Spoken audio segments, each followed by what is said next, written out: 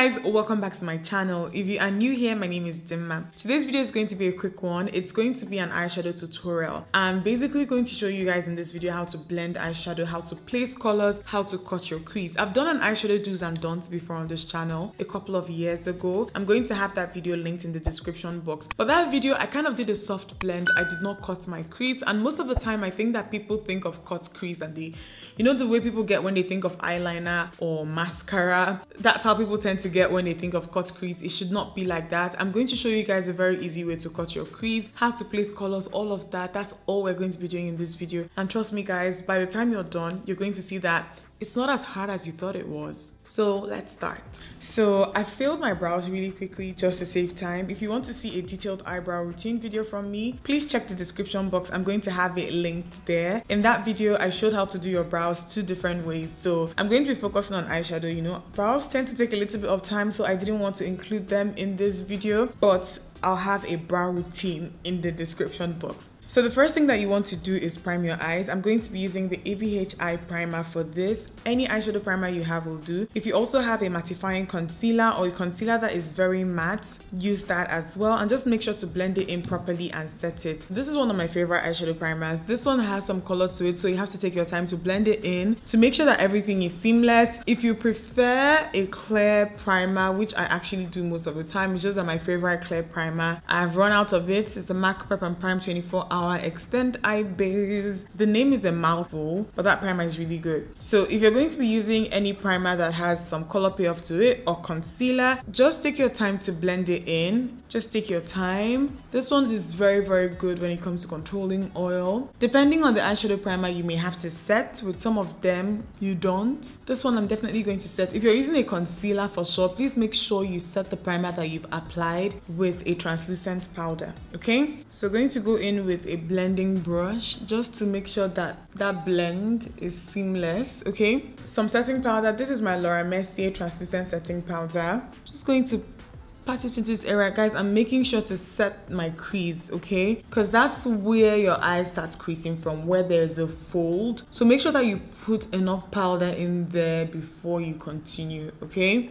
For this look, I am going to be using these eyeshadow palettes by Huda Beauty. These are the new Obsessions eyeshadow palettes, and there's caramel, there's chocolate, and there's toffee, okay? First palette that I'm going to use is this one, caramel, and this orange shade here is the first one that I am going to go in with. Okay, so with every eyeshadow application, I would say that it doesn't matter whether or not you're creating a cut crease. What you want to do is to make sure that you have a transition shade, and the orange shade that I just showed you guys now, or the burnt orange shade that I showed you guys, is the perfect shade that I have found for people my skin tone, okay? It doesn't matter what other colors you're applying. This is a very, very good shade to use as a transition shade. So what you do with this shade is you apply it above your crease. I'm not going to apply it just only on my crease. I can take it down all the way into this area, but where you want this color to be is in this area here, just above your crease. And I think that putting it above your crease is especially important for people who, like me, you don't have a deep set crease, you don't have like big lid space,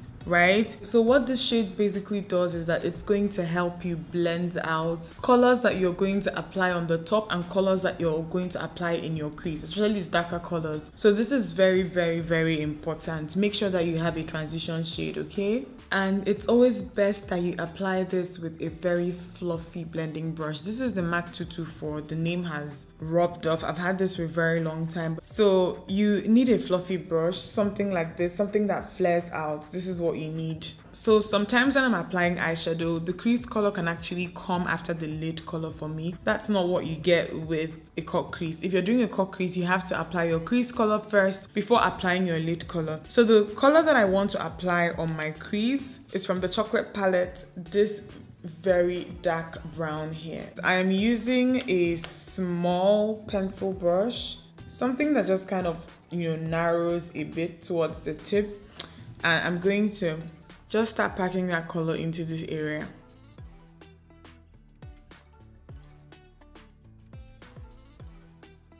Okay, so after I've placed the color, I'll go in with another blending brush. This one looks like this. This is the Zoeva Soft Blender, and I'm going to take that right? And just start blending that color that I've placed on my outer eye area into my crease. You want that area to be very dark, but you also want it to be very soft. You want to have a nice gradient before you actually cut.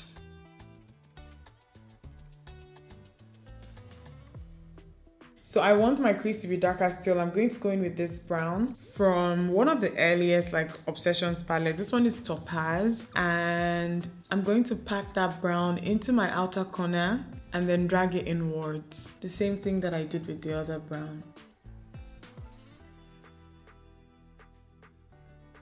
Okay, going to cut my crease now. I'll be using the Louise base in Rumor 4. This is a primer, but then it comes in different colors that kind of mimic different skin tones, and you don't need to have this. You can use a concealer if you have a concealer. So I've put some on the back of my hand with a very flat angled brush. Any flat brush you have will do. It doesn't have to be angled. You can even have a round top, but you have to make sure that the brush is very flat, okay? So going to show you guys now how I cut my crease. So what I like to do is I like to look up, okay? And I like to cut my crease above my actual crease. So my crease is where I have this fold now. And I don't like to put it in here because one, let me tell you guys the reason why. Let's say that you don't use a good primer and you cut your crease directly in this area. When it starts creasing, it messes up the line that you've created for the cut crease immediately. Like it messes it up immediately, right? Two, the reason why I don't like to cut where my actual crease is because when you cut slightly above your crease, it makes your eyes look a lot wider, makes it look a lot more open, especially for someone who has my eye shape or someone who doesn't have a deep set crease or someone who doesn't have a lot of lid space. This also works great for people with hooded eyes. If you have hooded eyes, you don't necessarily want to cut where your crease is. You want to cut above your actual crease. So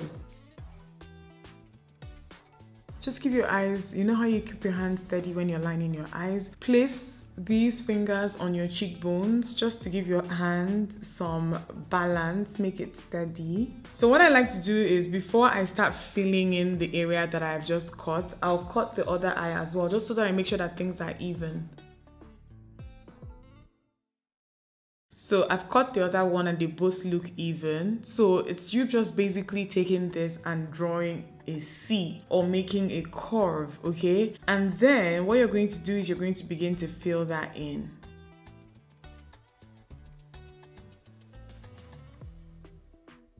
Depending on the type of look that you're going for, you can actually take this a lot higher. But then if you're looking to keep things kind of normal, like, you know, average eyeshadow application, eyelid, crease color, all of that, just take it slightly past your actual crease. Anything, maybe let's say here, it's very, very obvious that you've done a very dramatic cut, which there's nothing bad with that. But then if you're looking for like just regular type eyeshadow placement, then that might be a bit too dramatic for you. I hope that this explanation made sense, but yeah. So at this point, this is how it looks, and I think that this is okay. I'm going to start applying my eyeshadow now. You see that I didn't really take this all the way into this area. You can actually also do this and just kind of wing it out if you like. There's so many ways to do this, but like I told you guys, I'm going for like average, you know, regular eyeshadow placement with this tutorial. First shade that I'll be applying is this one. It's a very nice like sunset gold, and I'm going to just apply this on the center of my eyelids. Just on the center, that's why I am focusing or packing that shade. So you can see that I'm applying it on the center, but then I'm not taking it all the way to where the line is, okay? So to apply the eyeshadow around the place where I created the line, I'm going to use a smaller brush, okay?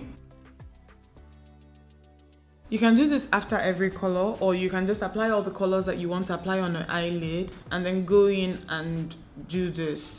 So the Toffee Brown eyeshadow palette, I'll take this shade here. So I'm applying this right in front of that sunset gold, and I'm taking it inwards as well. Okay, so let's say that you're not using the exact colors that I'm using. You're using maybe purple green eyeshadows. The same thing just applies. Start with a color, go in with one that is in the same family as it but slightly lighter, and then lastly you're going to go in with another color in that same family but lighter than the second one that you applied. So with a small eyeshadow brush, this time around one of the smallest ones that I own, I'm going to take this shade here. This is the lightest in this palette.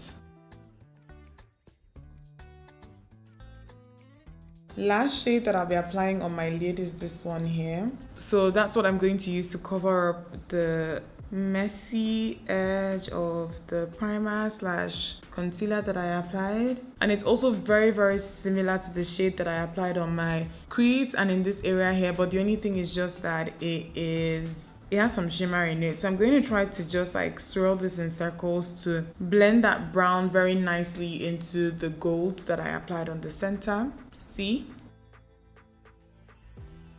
So this shade that I used, the first shade that I used, I'm going to use that in this area to blend out any harsh lines and also just to add some warmth.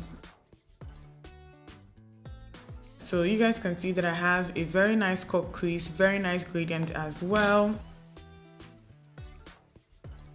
So this is completely optional. I'm going to line my eyes. This is the Dabota gel liner in dark brown. Like I said, this is optional, to be honest. You don't have to do this, but I'm just going to do a very thin line. I'm not going to wing it out.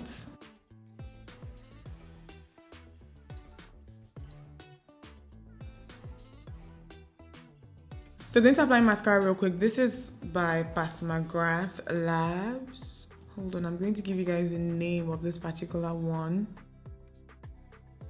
This is my lashes for this look. I'm going to pop these on now. So more mascara. So to finish this look up, I am going to apply some liner to my waterline. And this is the Huda Beauty Life Liner. So I think that my eyes look really, really good right now. I think that this look has turned out good so far. You guys can see that at this stage that I don't have foundation on my skin. This is just out of habit and because I don't like dealing with fallout after I've applied foundation on my skin. But then the last part of my eye makeup or this eye look, I have to do it after I've done the rest of my makeup. So I'll apply the rest of my makeup and I'll be right back. So to finish this look up, I'm going to take some of that brown that I applied on my crease earlier and I'll smudge this on my lower lash line. So this shade, okay. So I'm going to apply some mascara. This is my Inglot Lash Enhancer mascara. So this is the finished look. I kept everything really neutral, my lips neutral, the rest of my face neutral, just to complement the golds that I have on my eyes. So I hope that you guys found this video helpful. If you've been struggling with the cut crease technique, I hope that this video simplified it for you. Share this video with anyone who you think is going to like it or learn a thing or two from it. Give it a thumbs up. Giving this video a thumbs up is going to help others like really say it. And also give this video a thumbs up if you liked it and enjoyed it. Subscribe to me if you are not yet subscribed. I'll see you guys in my next one.